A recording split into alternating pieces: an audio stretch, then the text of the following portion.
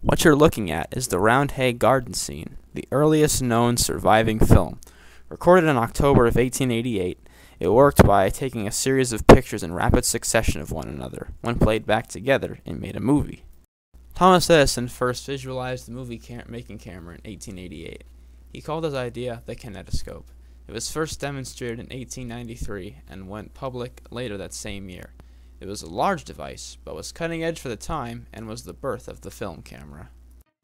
Shortly after the first cameras were made, the film and cinema industry became a big part of American culture, and the first films that were made were silent films. These had no dialogue, and when use of dialogue was needed, they had a black screen with text to express the dialogue from that scene. In 1927, Al Jolson released The Jazz Singer. This is credited to be the first film to have used the use of sound and dialogue integrated into it. Nobody else is my little mammy. My heartstrings are tangled around Alabama. Mammy, I'm coming. I hope I did. In 1934, Bell and Howell released one of the first portable film cameras. It was a lot smaller in size than cameras of years before and had the film encased in a plastic cassette, allowing for films to be made in sunlight rather than in blacked out rooms. With the advent of the Kodachrome color film in 1935, color films were now a reality, and Wizard of Oz was one of the first feature-length color films in America. For any individual in trouble or in pain. With the thoughts you'd be thinking you could be. After World War II, movie cameras became smaller and simpler and allowed the average consumer to become a filmmaker themselves, creating home movies of their own special moments which could be easily shared with others.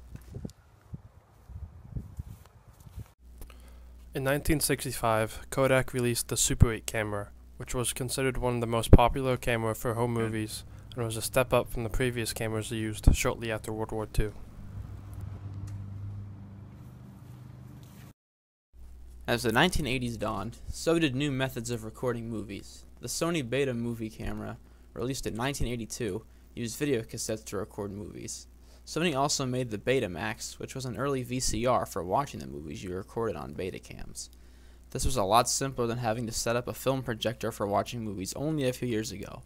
The quality of video was also greatly improved.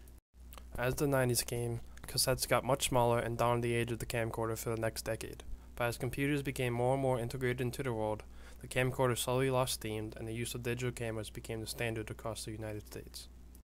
As personal computers became commonplace, software like Windows Movie Maker and iMovie allowed people to add special effects, titles and credits, and edits to their home movies.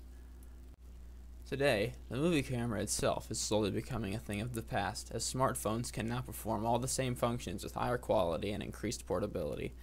Now people can quickly make movies on their phone and share them on social media for their friends to see within a matter of minutes.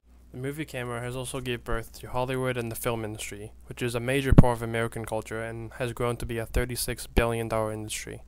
It is nearly impossible for an American to go a day without seeing some sort of video, whether it be the news, sports, or historical footage.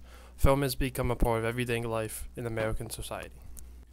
Movie cameras have also allowed Americans to watch history happen before their own eyes. From watching footage from the beaches of Normandy during D-Day to watching Neil Armstrong set foot on the moon in 1969, movie cameras have allowed us to experience some of society's biggest achievements and tragedies without having to leave our homes. Entered the LEM. They have been in it for several hours checking it out. The last word is that all systems are performing very well. It's one small step for man, one giant leap for mankind.